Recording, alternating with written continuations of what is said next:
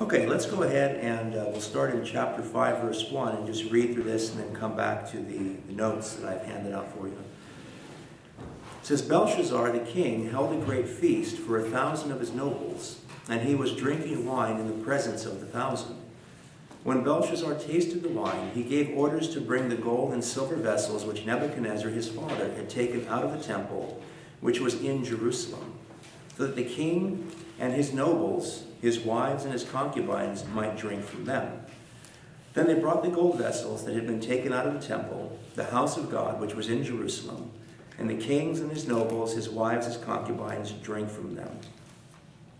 They drank wine and praised the gods of gold and silver, of bronze, iron, wood, and stone. Suddenly, the fingers of a man's hand emerged and began writing opposite the lampstand on the plaster of the wall of the king's palace. And the king saw the back of the hand that did the writing. Then the king's face grew pale, and his thoughts alarmed him, and his hip joints went slack, and his knees began knocking together. The king called aloud to bring in the conjurers, the Chaldeans, and the diviners. The king spoke and said to the wise men of Babylon, any man who can read this inscription and explain its interpretation to me shall be clothed with purple and have a necklace of gold around his neck, and have authority as third ruler in the kingdom. Then all the king's wise men came in, but they could not read the inscription or make known its interpretation to the king. Then King Belshazzar was greatly alarmed. His face grew even paler, and his nobles were perplexed. The queen entered the banquet hall because of the words of the king and his nobles. The queen spoke and said, O king, live forever. Do not let your thoughts alarm you or your face be pale.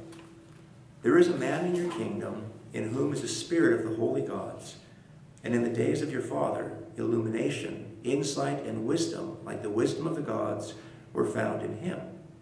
And King Nebuchadnezzar your father the king, appointed him chief of the magicians, conjurers, Chaldeans, and diviners.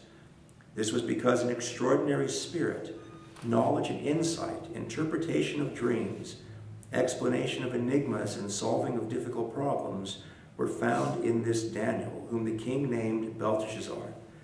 Let Daniel now be summoned, and he will declare the interpretation. Then Daniel was brought in before the king. The king spoke and said to Daniel, Are you that Daniel, who is the one of the exiles from Judah, whom my father the king brought from Judah? Now I have heard about you that a spirit of the gods is in you, and that illumination, insight, and extraordinary wisdom have been found in you. And just now the wise men and the conjurers were brought in before me, that they might read this inscription and make its interpretation known to me, but they could not declare the interpretation of the message. But I personally have heard about you, that you are able to give interpretations and solve difficult problems. Now, if you are able to read the inscription and make its interpretation known to me, you will be clothed with purple and wear a necklace of gold around your neck, and you will have authority as the third ruler in the kingdom. Then Daniel answered and said before the king, Keep your gifts for yourself, or give your rewards to someone else. However, I will read the inscription to the king and make the interpretation known to him. O king, the most high God granted sovereignty, grandeur, glory, and majesty to Nebuchadnezzar your father. Because of the grandeur which he bestowed on him, all the peoples, nations, and men of every language feared and trembled before him. Whomever he wished, he killed, and whomever he wished, he spared alive. And whomever he wished, he elevated, and whomever he wished, he humbled. But when his heart was lifted up, and his spirit became so proud that he behaved arrogantly, he was deposed from his royal throne, and his glory was taken away from him. He was also driven away from mankind, and his heart was made like that of a beast, and his dwelling place was with the wild donkeys.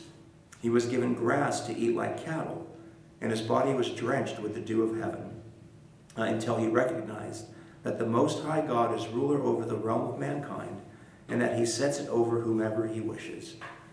Yet you, his son, Belshazzar, have not humbled your heart, even though you knew all this. But you have exalted yourself against the Lord of heaven, and they have brought the vessels of his house before you. And you and your nobles, your wives and your concubines have been drinking wine from them. And you have praised the gods of silver and gold, of bronze, iron, wood, and stone, which do not see, hear, or understand. But in the God whose hands are your life breath, and all your ways you have not glorified. Then the hand was sent from him, and this inscription was written out. Now this is the inscription that was written out. Mene, mene, tekel, upharsin. This is the interpretation of the message. Mene, God has numbered your kingdom and put an end to it. Tekel, you have been weighed on the scales and found deficient. Perez, your kingdom has been divided and given over to the Medes and Persians. Then Belshazzar gave orders, and they clothed Daniel with purple and put a necklace of gold around his neck, and issued a proclamation concerning him that he now had authority as the third ruler in the kingdom. That same night, Belshazzar the Chaldean king was slain. So Darius the Mede received the kingdom at about the age of 62. So as we look at this, I've kind of broken down some introductory notes here, and then we'll take a look at the outline of the book. First of all, when did this take place? Okay, so it's been a while since we have been in Daniel, not just with our sharing the pulpit in Sunday school, but also with me being out for the past couple of weeks. So for us, it's been about 6 weeks. But when you look here from Daniel chapter 4, verse 37, to Daniel chapter 5, verse 1, this takes place somewhere around mid-October in 539 BC. And so that would put this about 2 decades after the death of Nebuchadnezzar. Now, in Daniel 4:37, we're not told that Nebuchadnezzar dies. We're not told when he dies in the book of Daniel. But when you take a look at all the historical data, this is about 2 decades after Nebuchadnezzar's death. So quite some time has passed between Daniel chapter 4 and Daniel chapter 5. And so what do we see taking place here? What's happening is that the Medo-Persian Empire, they have gathered together and they have been on the rise for some time. And they are about to take over Babylon. And so Belshazzar is having a feast. And while he's having a feast, we are told again from history that the Medes and the Persians had surrounded Babylon. They had laid siege to this city. And they come in, as we find out later on in chapter 5 towards the end, that very night they took over and Belshazzar lost his life. And so this is what's happening. The city is under siege. Belshazzar understands that they are in grave danger. And so he holds a feast. He calls his nobles, and he is bringing in his wives and his concubines. And as we'll take a look here in a little more detail, it really is this unholy feast. Unholy in the sense that God is dishonored. The artifacts, the vessels from the temple in Jerusalem are being used to worship false gods. God's warnings and his grace from ages past with Nebuchadnezzar are being ignored, even though Belshazzar knows the facts. We understand that again from this chapter. So he's worshiping false gods. And then God, in a sense, attends the feast. We know that God is omnipresent. He is everywhere. But he makes his presence known with the handwriting on the wall. So this divine message is delivered to Belshazzar in a very interesting and terrifying way. And then Daniel is called in once again. And Daniel gives the interpretation to the message. And once again, he demonstrates his humility. He demonstrates the fact that he knows that the only one who can answer these mysteries is the God in heaven, the one true God. And so Daniel is again called up by the king to serve him through interpretation. He does just that, and he gives all the glory to God. And then in the end, as we look at the last few verses, this chapter really marks the end of the Babylonian Empire and the beginning of the Medo-Persian Empire as we read about it in the book of Daniel. And so this is an ending to a world empire. Now, it does not end the captivity for the Jews. That will continue with the Medes and the Persians as they are in power. But it does end Babylon's reign. And so as we look at the significance here, obviously we see there's the pride and humbling of a king. And so as we look at the humbling of Belshazzar specifically, we understand that the principles are the same for mankind in general. That man stands very proudful or prideful before God, very arrogant, and that God does not overlook that pride. He deals with those who are proud. Sometimes that is dealt with in our lifetime. There are many who live very arrogant lives and living in opposition to God for all their days. And they might think that they get away with it, but in the end, God deals with all those who are proud and who oppose him. In this situation, he deals with Belshazzar and the entire nation by bringing in the Medes and the Persians, and they put an end to his arrogance and his reign. We do see the faithfulness of God and his servant. This is something that we want to continue to see throughout the book of Daniel, is that there never is a situation where God is not in control. He is always orchestrating these events to bring about the glory of his name and the good of his people. And so in this situation, you have an empire that is crumbling, but you have the captives who are preserved. And in the end, these Persian leaders, one specifically, as we'll read about that later, sends them back to Jerusalem, allows them to go back. Not only allows them to go, but gives them all the supplies they need and security as they travel. And so God is orchestrating all these things, even though Belshazzar and Daniel, all those involved at the time, may not see the big picture. But certainly God is being faithful to his word, faithful to his people. And Daniel is demonstrating faithfulness. He is again coming to serve a pagan king, and he could easily be self-serving. You know, he looks at the offer of what was made from Belshazzar, of all the wealth and the power, and he says, I don't need that. That's not what I'm here. That's not what I'm about. I'm not here for those things. You can give that to someone else. If you need answers from the Lord, the answers are free. I don't charge you for that. And so we see here that Daniel is faithful in his ministry. We also see the confirmation of the accuracy of biblical prophecy.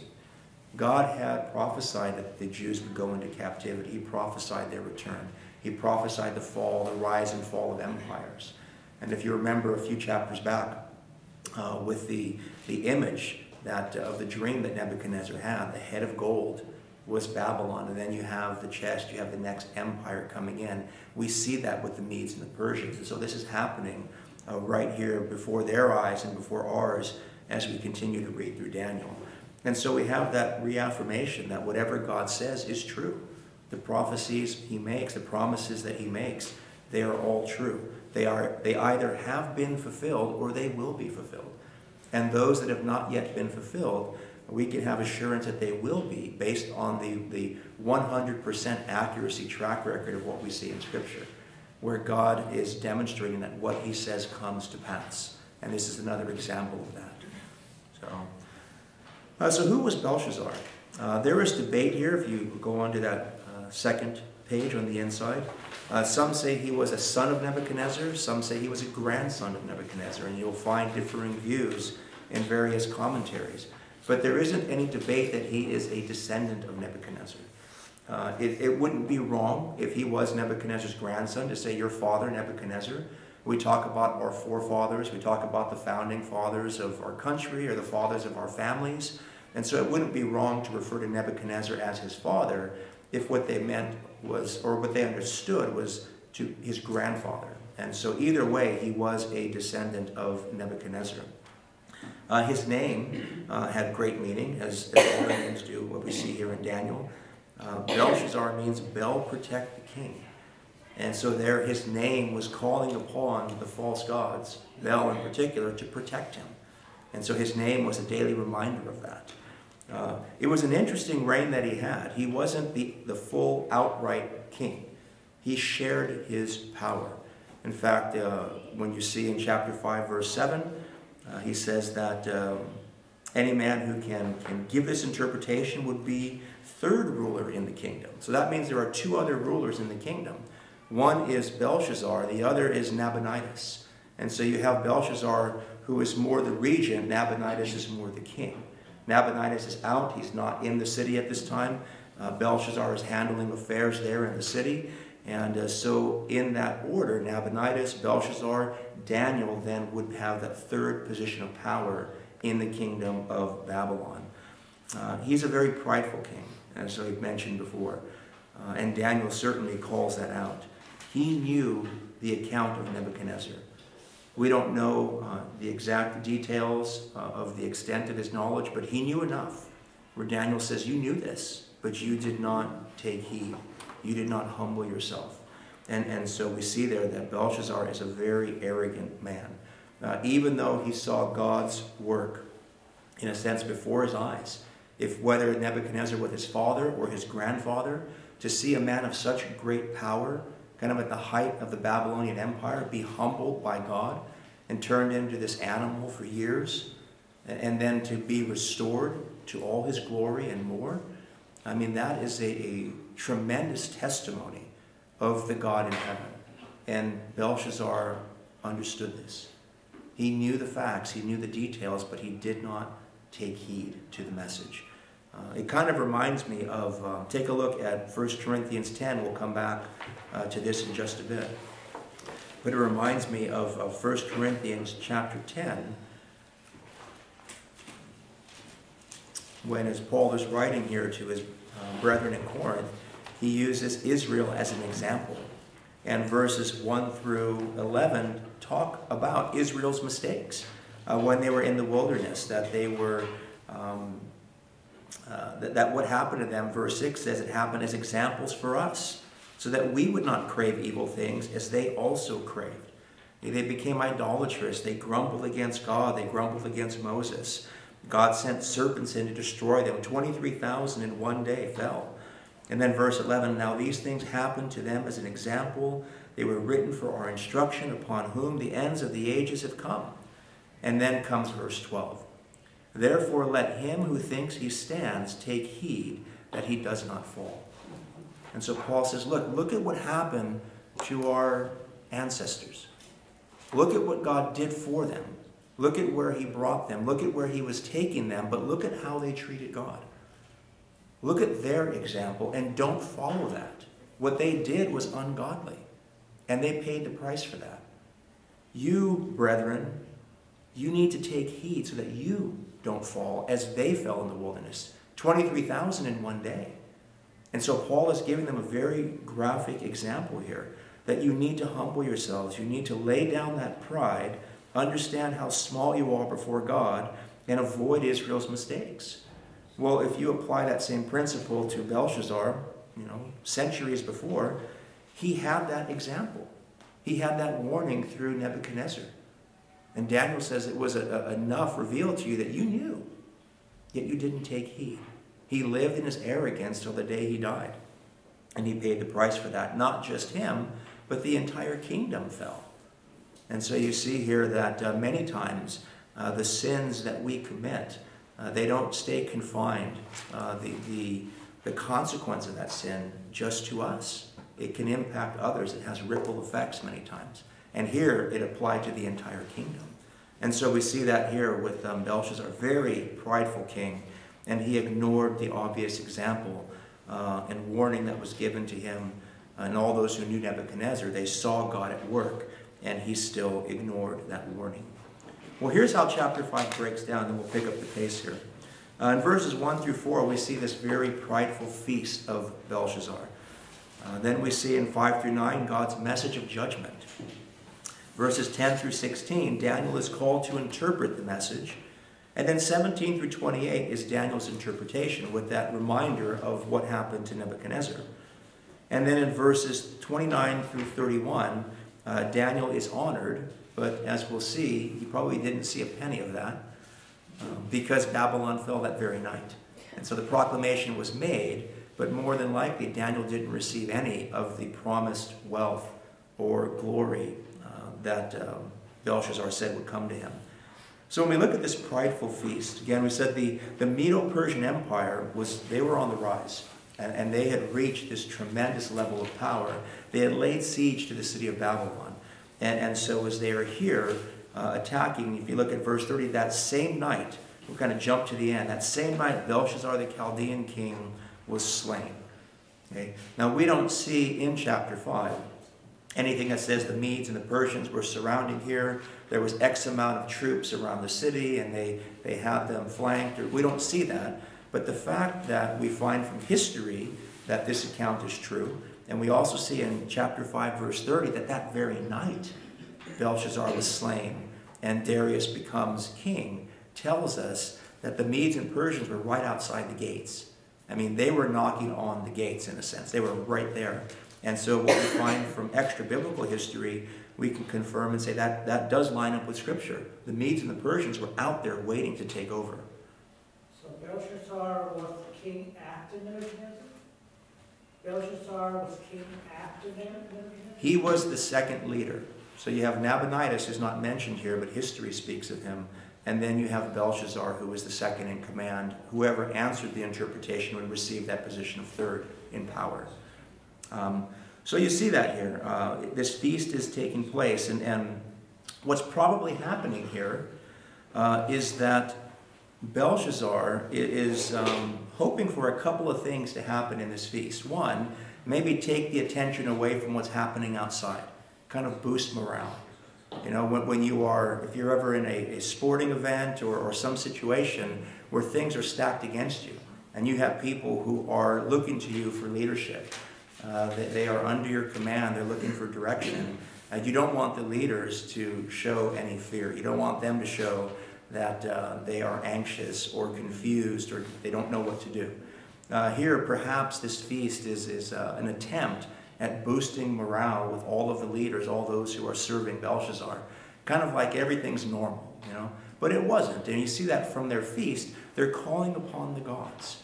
They're calling upon the false gods. As Daniel says, they drank wine and praised the gods of gold and silver, of bronze, iron, wood, and stone.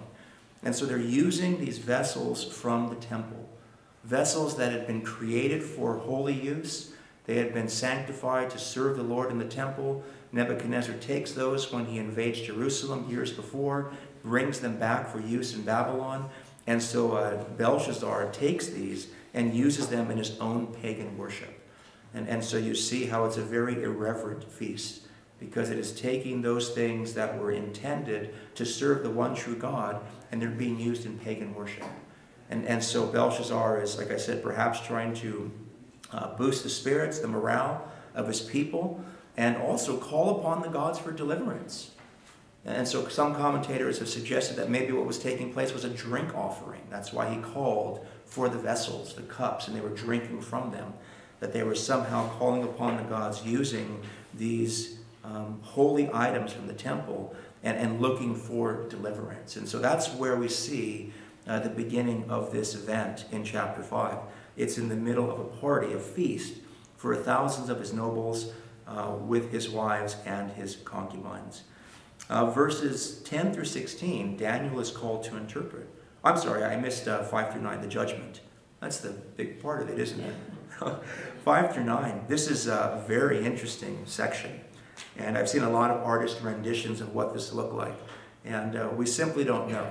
But it says that Belshazzar saw the back of the hand. He saw this hand writing on the wall. And so there was some open area, maybe something like this behind me where it's kind of smooth and visible, or perhaps the back wall where you can look and see that there's enough room where anyone looking there could see this thing taking place. And so what's happening here is that God is bringing his message of judgment. Belshazzar and his nobles are calling upon their gods for an answer, but the one true God answers in an amazing way. And so I have read a book, I think it was by R.C. Sproul, and it had to do with, I believe, Joseph in Genesis, and it was called The Invisible Hand. Have you seen that book? And it was talking about God's sovereign hand controlling all things. And after reading that, whenever I look at a situation where God's sovereignty is clearly in play, I think of the invisible hand of God. Well, here the invisible hand became visible. All the things that God was orchestrating from the time of the Jews' captivity to Daniel's training and deliverance of his friends, and as we'll see later, Daniel in the lion's den in the next chapter, all these events where God is kind of behind the scenes, unseen. He's present, but unseen. Now he makes himself visible, but only the hand. And obviously it's not God's hand. We know God is spirit. He doesn't possess a physical body. But what he does is he manifests his presence there in the form of a human hand. It is recognizable to Belshazzar as a hand, and that hand is writing a message on that wall, a message of judgment.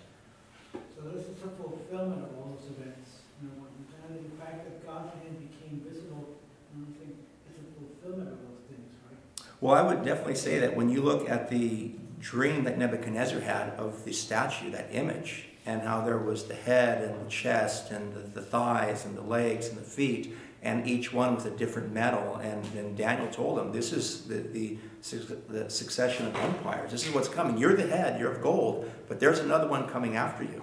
And so that prophecy was being fulfilled here. God was saying, you know, this is it. Your kingdom's divided. It's going to be taken from you. And the next empire, that next portion of that image is coming. Yeah. So that is definitely fulfillment of that portion of the dream. Yeah. And so you see here, Belshazzar sees this. And it says in verse 6, the king's face grew pale, his thoughts alarmed him, and his hip joints went slack, and his knees began knocking together. Joshua and I were talking about this the other day. He was reading through this for school. And he says, what does it mean his knees were knocking together? And so I kind of gave him a little, you know, visual there. And I kind of had my knees shaky. And I said, have you ever been like so cold and maybe scared? You're kind of nervous. You're shaking. You kind of can't control, you know, yourself. He says, yeah, I've had this. This is what happened to Belshazzar, but like times 10. I mean, this guy was terrified. And Josh goes, oh, I get it now. He was so scared that he couldn't control himself. Because that's exactly what's happening. He sees this image. I mean, he's been drinking. You have these invading armies outside the gates. He's calling on his gods with no answer from them, no message from them. And then he sees this man's hand appear in the middle of the feast. And it's writing this message on the wall, and he is terrified. So that the hip joints go slack. I've had that happen. When I had back problems and pinched nerves, there were just times where I just kind of dropped and went limp. And so I'm kind of thinking, I kind of know what Belshazzar is feeling here, where just his body's not responding well. He's so terrified by what he sees that physically it impacts him. And he is just weak, and he is really dismayed by what's happening. And so like Nebuchadnezzar, he calls for the wise men. He calls for the experts. He says, hey, this situation is taking place. We have people outside the gates. We have this message on the wall, this event that no one understands. I certainly don't get it. I'm scared, silly. I need the experts to come in. And so he calls them in, the magicians, the conjurers, the Chaldeans, the diviners, and he makes the same promise. You give me the answer and you're going to be rewarded great wealth. And they cannot give the answer. Verse 8 is that summary. All the king's wise men came in, but they could not read the inscription or make known its interpretation to the king. Remember with Nebuchadnezzar, he wouldn't give them the dream itself. He didn't tell them the content of the dream. He says, you tell me the dream and the interpretation. He says, king, nobody can do that. We need to start somewhere. You got to give us, throw us a bone here. Well, here they had the inscription. Others saw it. It was fresh in Belshazzar's mind. And they come in and they cannot give the answer to the king. So he becomes even more perplexed. And then the queen comes in. And this queen is probably the queen mother, not Belshazzar's wife, but perhaps a wife of Nebuchadnezzar who is still there that has influence in the kingdom. It doesn't seem that she is involved in this feast. She's not listed as one of the wives or concubines. It seems like she's outside of this gathering, and then she comes in. And so this is probably his mother, a woman who knew Nebuchadnezzar, who saw his humbling. Certainly she knew Daniel.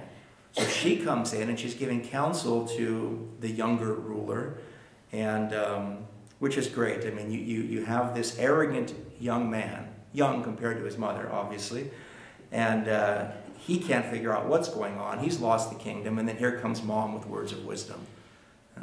And that happens so often in our families, right? I know I've had that. Our kids have had that. Like, Mom, I should have listened to you. How did you know? Well, because Mom knows everything, right? But so the queen mother comes in. And as she comes in, she says, listen, there is a man named Daniel. She greets him reverently, O king, live forever, verse 10. She says, don't be so terrified. Don't let your thoughts alarm you or your face be pale. There is a man who can give answers. This man's name is Daniel. He served Nebuchadnezzar well. He answered his dream. He gave the interpretation. In him, verse 12, is an extraordinary spirit. He has knowledge and insight of interpretations and dreams. Explanation of enigmas, solving of difficult problems were found in this Daniel. And so I would think that some of this is supernatural and other is the training he received. I mean, Daniel was a well-rounded man. He learned the ways of the Babylonians. He applied that to his ministry, I guess we can call that, his authority, his position. And then the Lord would give him insight, would give him answers to these dreams. And so Daniel was a cut above the rest. And she says, you need to call on Daniel. He was able to do what none of the experts could do. And so that's exactly what happens as we look at verse 13 through 16. Daniel comes in, and as he comes in, the king speaks to him. Belshazzar speaks to him. Are you one of the exiles from Judah whom my father the king brought in? And he says, I've heard about you. I've heard about your extraordinary spirit. I heard about the wisdom, the insight. The wise men, they couldn't give me any answers. They were just here. I need you. You're our last hope. And so I need you to do now what you did then. If what I heard about you is true, then make it happen right now. That's what he's asking for. And then you look at verse 17 through 28. Daniel interprets the message. But before he does that, he lets Belshazzar know exactly what's taking place here. And I love this. Daniel is not going to take any credit for this. He doesn't mince words. He gives Belshazzar exactly the message he needs to hear. He says, keep your gifts for yourself or give your rewards to someone else. However, I will read the inscription to the king and make the interpretation known to him. He says, I will give you the answer, but I don't want a reward. Okay? I'm not here for the money. God, you can't purchase God's wisdom. That's not the way it works. God has all the answers. His wisdom, his knowledge is free. He will reveal it to me. I will reveal it to you. You will have your answer, but I don't want a penny. You go ahead and reward someone else with these earthly treasures, but my wisdom comes from God, and that wisdom doesn't come at any price. No human can put a price tag on the wisdom of God. The knowledge of God is, I will not accept it. And so we see there that free wisdom of God and Daniel's integrity. I'm not here to get wealthy because of the word of God. And so he gives him that proper greeting. Verse 18, O king, the most high God, right, granted sovereignty, grandeur, glory, and majesty to Nebuchadnezzar, your father. It says, remember Nebuchadnezzar, father, grandfather, whoever he was, your ancestor, the king? Remember what happened to him? He was proud. He had everything. He had this vast kingdom. All the people, the nations, every language, they were all under his control. You look at verse 19. Whomever he wished, he killed. And whomever he wished, he spared.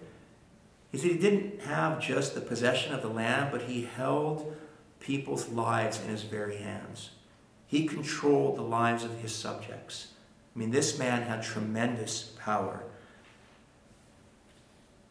But verse 20, when his heart was lifted up and his spirit became so proud that he behaved arrogantly, he was deposed from his royal throne, and glory was taken away from him. That he just got too proud. He just would not stop in his acts of arrogance. In his mind, he was God. There was no one greater than Nebuchadnezzar in his own mind, and God put a stop to that. God humbled him. It says, you knew this. Verse 21, he was driven away from mankind. His heart was made like that of beast. He dwelt with wild donkeys. He ate grass like cattle. His body was drenched with the dew of heaven. And all of this had a great purpose. If you look at all of that and say, why would God do this to Nebuchadnezzar? Here's why he did it. Until he recognized that the Most High God is ruler over the realm of mankind, and that he, the Most High God, sets it over whomever he wishes, even kings, even presidents, prime ministers, governors, mayors, senators, representatives, whoever it is, pastors, leaders of businesses, right? God is the one who allows us to be elevated to those positions. And he expects us to honor him in the proper manner, but Nebuchadnezzar did not. And so this was a lesson for Nebuchadnezzar and all those who knew what happened to him.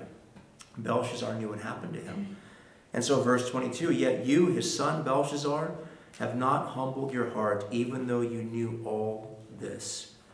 Okay? It says, you're one of his descendants. You heard the stories. You knew what took place. You knew how he had everything taken from him, but you have not paid attention. You didn't heed the warning. Right? And if we could, if Daniel had 1 Corinthians in his possession, he would have said, you didn't take heed, therefore you're going to fall.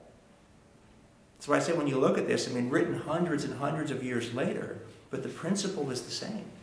The examples are there, the warnings are there. God reveals himself to mankind through Scripture and through his prophets at the time, through these acts of miraculous events. And Belshazzar had the knowledge he needed, and yet he did not humble himself. And so he is going to be humbled by God.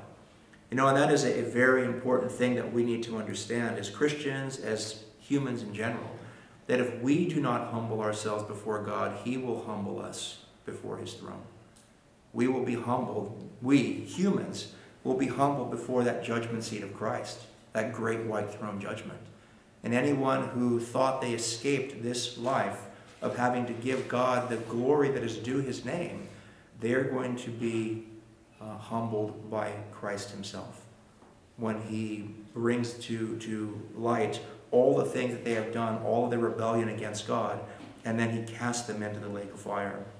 And so pride is never overlooked. That is, when you look at the fall of Satan, you look at the fall of Eve and Adam in the garden, pride is at the root of those rebellions.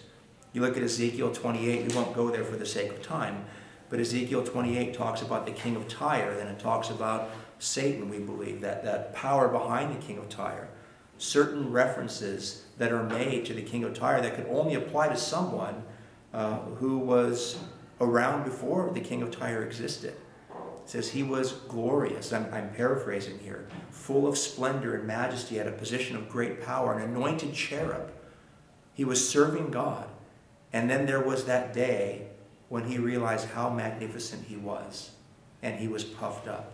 He was filled with pride, and evil filled him because he saw how wonderful he was and wanted to be equal to God. And God says, that's when you were cast out. You were profane and you were cast out. Satan's fall was pride. You look at Eve, and she was guilty of, the categorical sins that all man is guilty of. The lust of the flesh, the lust of the eyes, and the boastful pride of life. The fruit was desirable to make one wise. And Satan said, you will be just like God when you eat this fruit. That's why he doesn't want you to eat. He doesn't want any equals.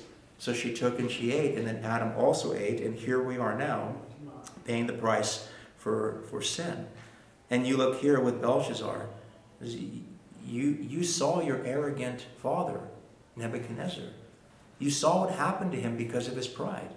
But you have not humbled yourself. You continued in your prideful ways, even though you had a tremendous warning before your eyes. And now you are being called to the carpet by God. He is going to hold you accountable for your arrogance. And so he says, you have not glorified him. You worship these gods of silver, gold, bronze, iron, wood. They don't see, they don't hear, they don't understand. But you've turned from the one God who does. And for that very reason, here's the message. So when you look here at verses 25 and following, Mene, mene, tekel, upharsin. And so he breaks them down. When you look at this, these were references to standard Babylonian weights, measures. Archaeologists have found weights with these names inscribed on them. You can read about that in kind of biblical, historical books, archaeological articles, that they have found these very terms on their weights. And so the mina was 60 times the weight of the shekel, and perez can mean both half a shekel or half a mina. So perez denotes division. Okay? So if you have here mene, mene, tekel, upharsin, perez is the, what am I thinking of here? I'm losing my term there. Plural of that. It's to divide. And so when you look at that, Upharsin and Perez, they're not anything that contradicts, but Perez means to divide, and so it's a term that is related to Upharsin. And so when you see here these terms, the mene, if you look now on the back side of this handout, means counted or appointed. And to have it mentioned twice is the emphasis. You have been counted. You have been estimated by God. He's examined you. Okay? That's the first thing. Okay? Daniel's interpretation wasn't focused on literal weights and measures, but the spiritual measuring of a man. And so God looks at him, and Daniel says, here's the first portion of that message. You have been counted, and you have been found lacking. Okay? You don't measure up to God. Okay? Tekel means you are weighed or assessed. So God counts him, and then he weighs him, kind of on those divine scales. Right? You don't measure up to God. You don't meet his standard. And then Perez, divided. Okay? You've been counted, you've been weighed, you've been divided.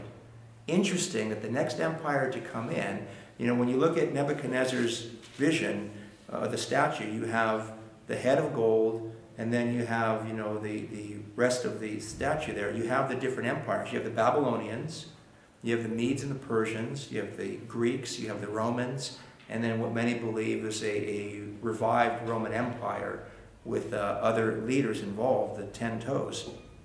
Interesting, the next empire to come is a combined empire of the Medes and the Persians. And so the Medes and the Persians share the Babylonian Empire. And so here you've been counted, you've been weighed, and your kingdom has been divided between the Medes and the Persians. Mm-hmm. So when you look at this, God has been very clear in what's taking place. Babylon, their empire, was ending, and the Medes and the Persians were on the rise. Some commentators have suggested that there was some astrological significance here that the Chaldeans would have picked up on. When you look at when this was happening, we would say this would have been right around the 16th of October on our calendars. In the Babylonian calendar, it would have been on the 16th of Tishrit. And Tishrit was linked to the constellation of the scales. We would call that Libra, if you follow the signs, those astrological signs. The scales, Libra, we call it, would make its first appearance in the night sky in the middle of the month. So if you would have looked up at the sky at that time when Babylon was taken over, you would see the scales in the sky. Okay? That would have been the season for those stars to be there, that constellation. And so, if you look at that, and that is a legitimate connection, which it doesn't seem that it wouldn't be, the Babylonian astrologers would have seen the significance there. After they heard the interpretation, counted, weighed, divided. This is all weights and measures, and we look up above us, right above are the scales. And it's right down in our kingdom. The heavens have counted us and weighed us and divided us. And so it's a message that they would not have missed. We see that. Look at the last few verses here on the backside, last section of this handout. Daniel's honor and Belshazzar's fall. So immediately after Daniel answered this mystery, Belshazzar gives orders. They put purple and they clothed him in purple. They put a necklace of gold around his neck. They issued the proclamation. It went out right then that he had authority as third ruler in the kingdom, but it didn't last very long. Belshazzar in verse 30 was slain that very night, and then Darius the Mede receives the kingdom at about the age of 62. And so whatever glory or honor Daniel had was short-lived. But he didn't want it anyway, so I don't think he was disappointed that it didn't last for very long. And so Belshazzar, though, makes good on his promise, but his reign, his life, is required of him that very night. Interesting, there are different accounts of how the Babylonian city fell. One account that you find is that the Medo-Persian army, led by General Caballero, diverted the waters of the Euphrates. Okay, the waters of the Euphrates River would flow under the walls to provide a source of water for the city. So they dug trenches, and then they diverted the water flow so it lowered the water level. And they were able to walk under the walls without threat of drowning. And so history tells us they took the city of Babylon without a fight. They marched right in that night under the walls and took the city and killed Belshazzar. There was no great battle for it. God had opened the door wide open for them to come right into the city. And they took over. And history tells us that Babylon fell on October 16th, 539 BC. That was the end of the Babylonian Empire. So it was like a Pearl Harbor type of attack. Kind of. I mean, they came in under the radar. Nobody saw it coming, and before they knew it was there, it was too late. Yeah. But we would say not a shot was fired in this one. Yeah. You have here, you can take a look at these just for the sake of time, but you look at Isaiah 13, Isaiah 47, Jeremiah 50, Jeremiah 51, Habakkuk 2, 5 through 19, and the judgment that God promised was coming to Babylon had been fulfilled. And so again, it's confirmation that God's promises are kept, that everything God says comes to pass. And that brings the end of the Babylonian Empire. Verse 31 now marks the beginning of a new section in Daniel. That's under the reign of Darius the Mede.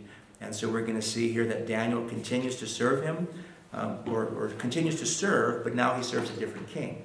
And this doesn't end the captivity for the Jews. That's going to come a little later. A little later on, after chapter 6, we see where the Jews, as far as the chronological break here, the Jews would go home. And one of these foreign kings will give them the permission to go home, to give them the resources to go home and rebuild, and to give them a letter to show that they come under the authority of the king and the protection of the king. He sent an envoy with them to make sure that they were able to reach their land safely and provide the resources. And so this story is long from over. There's a lot that takes place.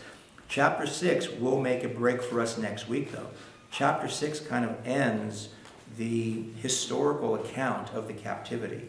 7 through 12 focuses heavily on prophecy.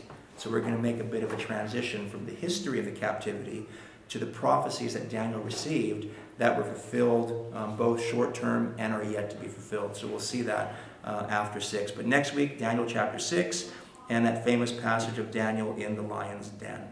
So let me close in prayer, and then we will be dismissed. Father, we come before you. We do thank you so much for this morning and for this chance to take a look at Daniel 5. We pray that we have learned a lesson this morning, even if it's a message that we have heard, a passage we have read many times. I pray that we would take it to heart, that we would understand most of all that you hate pride, that pride goes before destruction, and that you are a God who will exalt the humble, but you will bring the prideful down. And we pray, Lord, that each and every one of us have humbled ourselves before you at the cross of Christ, and that we've received that salvation through him. We pray that we continue to be humble before you as your servants, and never develop a self-righteous mentality, and never look to our own wisdom and our own efforts and think that we don't need you. Father, we need you every day. We need you and your Spirit within us, and your Son as our advocate, and your word before us. We need so many resources that you provide, and we simply cannot live without them. And thank you for this reminder, and we pray, Lord, that we'll use us as examples in this community with our neighbors and family and friends of what it means to be humble for God, and how people can have that assurance that they will be accepted, not condemned by him, not judged, if they come through Christ. We thank and we praise you in Jesus' name. Amen.